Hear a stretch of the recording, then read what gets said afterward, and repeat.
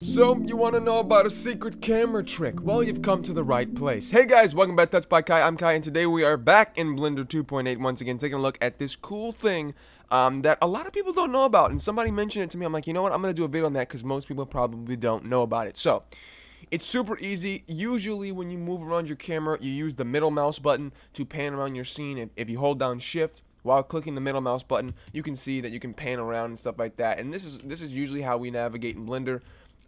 Using these controls, but there's actually another way you can move around, which is super cool. So if you hold down shift and hit the tilde key, which is the key right beneath the escape key on your keyboard, if you hit that, you can see that now I can look around like it's first person, and I can actually use WASD, WASD, to move around my my scene like it's a first person shooter, which is just the coolest thing ever. And I can also go ahead and hit shift to move much faster back and forth and, around and stuff. If I'm holding down, this is regular, but if I'm holding down shift, you can see it goes faster. And I can hold down alt, and alt moves much slower, which is just really, really cool.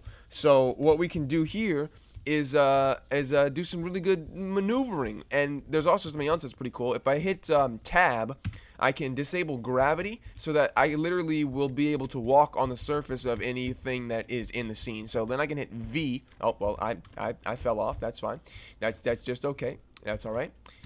Yeah. So if we head back on up here, and then right above the cube, hit tab, turn gravity off. We fall down, land on the cube. We're gonna hit V to jump, and now we are literally like it's playing a first-person shooter, which is just very, very cool.